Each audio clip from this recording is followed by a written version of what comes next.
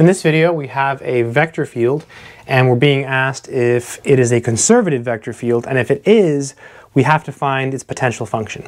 So first, we have to determine if this vector field is conservative.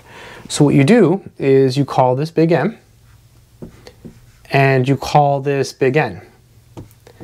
Then you compute the following partial derivative. So you compute del M, del, and here's how I memorize it. This is kind of like the x component or the first component. So it's del y, it's the other variable. Easy way to think about it.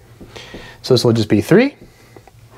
Then you look at this one and you do del n, del, this is like the y component or the second one. So you do del n, del x, the first. It's always opposite. So for this one, you do del m, del y. For this one, you do del n, del x. So it's backwards.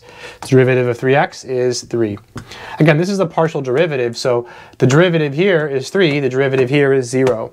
The derivative here is 3. The derivative here is 0 with respect to x. These are the same, so it is a conservative vector field. So yes, conservative. So again, recap. To check it's conservative, you call this m, you call this n, compute del m, del y, see what you get, compute del n, del x, see what you get. If they're the same, it's conservative. To find the potential function, what you do is basically you take this and you integrate it with respect to x. So we're going to integrate this with respect to x. And when we do that, we get 3xy, because 3y is a constant. Integrate this one, we get x cubed over 3. And recall that when you integrate with respect to x, you add an unknown function of the other variable. So we're going to add a function of y. Okay. And this must be equal to this. And we're going to integrate this now with respect to y.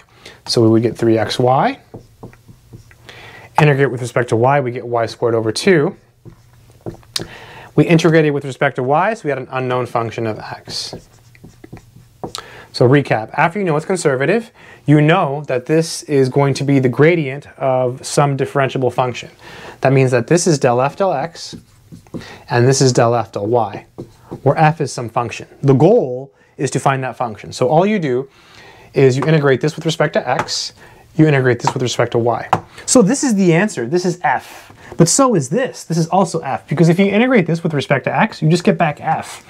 If you integrate this with respect to y, you just get back f. So these are equal. So how do you write the answer down? Like this.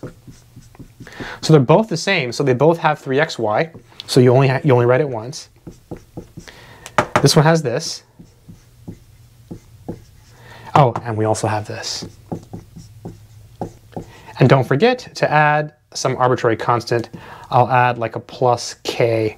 Typically people use k or c because when you differentiate the k, it goes away.